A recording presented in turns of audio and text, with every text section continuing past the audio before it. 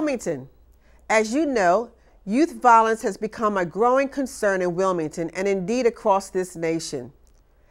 It both directly and indirectly impacts the health, quality of life, and future of our youth and our community.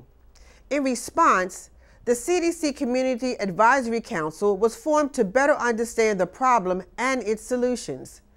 Over the past 2 years, with broad collaboration and community and youth support, the CDC Community Advisory Council's final report and recommendations were released earlier this year. Following the recommendations of the CDC Community Advisory Council, I am pleased to announce that starting June 5th, 11 community centers across the city will be designated safe havens for the summer. This initiative speaks directly to the report's recommendation to protect children and youth from violence in the community by increasing support for outreach programs that promote positive youth development. Keeping our children safe is one of our most vital priorities, and the programming provided by these 11 safe havens strive to provide our children with evidence-based programming and a creative outlet during the summer break.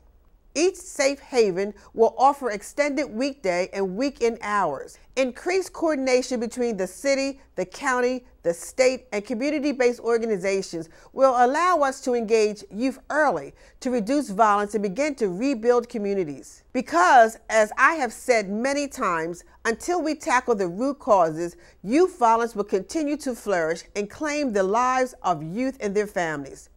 As you can imagine, it takes a collective effort to bring together the necessary resources, partners, and expertise to effectively and successfully promote positive youth development. Thank you to Governor Carney, County Exec Meyer, Mayor Woznicki, my council colleagues, the Department of Parks and Recreation under the leadership of Kevin Kelly, our partner agencies, and the CDC Community Advisory Council.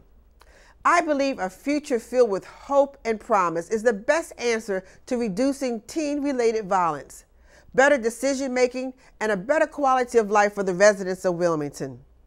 The summer safe havens are a step in the right direction of instilling hope and promise in our youth.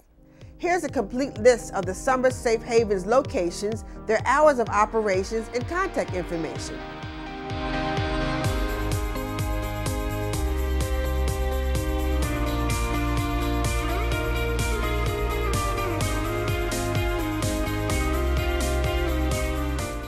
I'm Hanifa Shabazz, your president of Wilmington City Council. Have a great week, Wilmington.